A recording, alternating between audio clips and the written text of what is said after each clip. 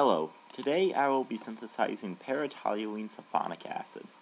Toluene-sulfonic acid is a very strong organic acid that is a solid at room temperature.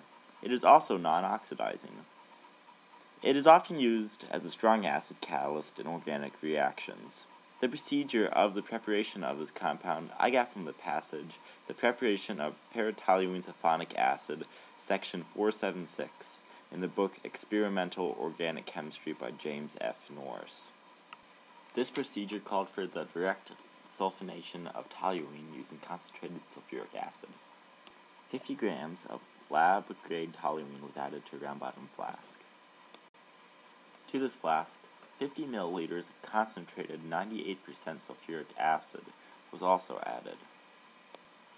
The acid was added slowly to be ensured that the temperature did not rise.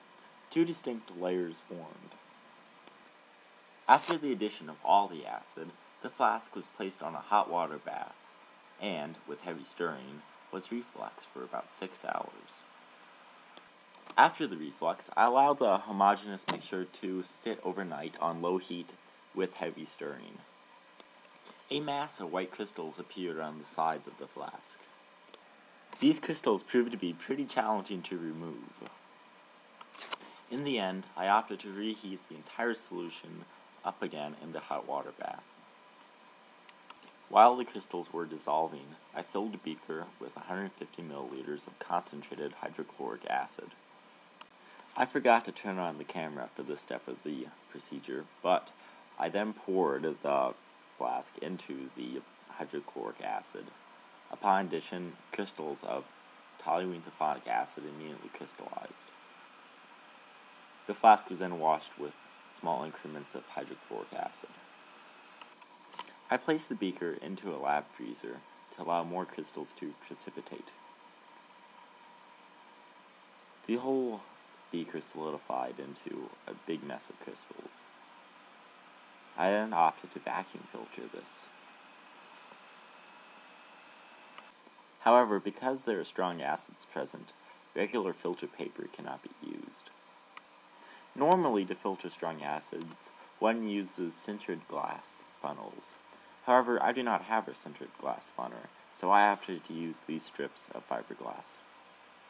I layered the strips over the broken funnel as best I could, but still the filtration was slow and sloppy.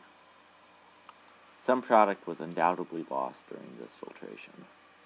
Because the filtration went so bad, I opted to refilter again on regular filter paper to remove the extra acid in water. I then took the powder and placed it on a plastic weigh boat. This ended up being a huge mistake because the acid began to dissolve the plastic. As you can see, the weigh boat is now stained yellow from the acid. The procedure then calls for the product to be placed in a desiccator over sulfuric acid. I let my product sit in the desiccator undisturbed for 1 week. I will fathom that most of the water was removed during this 1 week in the desiccator. After removing from the desiccator, I prepared the product for storage. The total weight of the powder was 47.8 grams, which represents a 47% yield. This yield is slightly lower than that predicted by the textbook. I attribute most of it due to mechanical losses when I was filtering over fiberglass and during transfer into apparatuses. I probably could have increased my yields by allowing the solution to reflux for longer. Because both sulfuric acid and toluene are cheap, I'm not too concerned about the yield. I now have enough toluene-sulfonic acid to use in future experiments.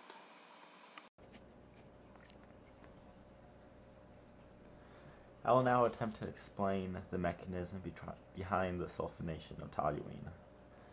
So toluene, when it's sulfonated, can go into para-toluene-sulfonic acid or ortho-toluene-sulfonic acid.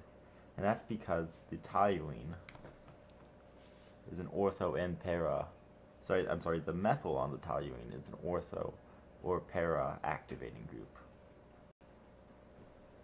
Now the actual mechanism is as follows. All sulfuric acid has some sulfur trioxide in it, and it exists in equilibrium. So what actually happens here is that the toluene ejects one of its electrons out of the double bond. And when it does this, it forms a carbocation, which is, I can draw, terrible benzene. So here we have a positive charge, and hydrogen.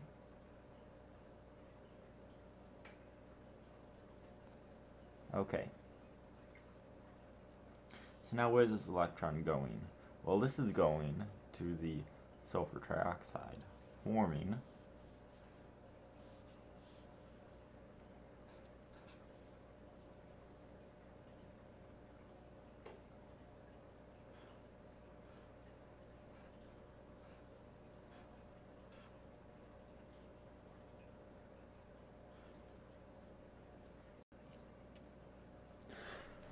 all of the following intermediates exist in this reaction, but one of them here is special, and that's this one right here. And the reason why it's so special is because of this positive charge. And this positive charge here is centered on this tertiary carbon right here. So you get what's called a tertiary carbocation, which makes this one the most stable of all forms. So this form is primarily going to exist, but for the sake of argument, we'll do the reaction with this intermediate right here. So what will happen now is we have this negatively charged oxygen. It's going to come in here, do an attack on the hydrogen, and this bond here will then collapse inward, restoring aromaticity. And what you'd be left with is the acid and you gain aromaticity with the toluene. And there you have it, P-Toluenesulfonic acid. Also, one more thing about toluenesulfonic acid. It's important to remember that the ortho toluenesulfonic acid is not really present because the fact of steric hindrance, and that this really bulky SOH does not want to go into the C, H3 group, and does not want to be right next to it. So that's why the primary product is the para product.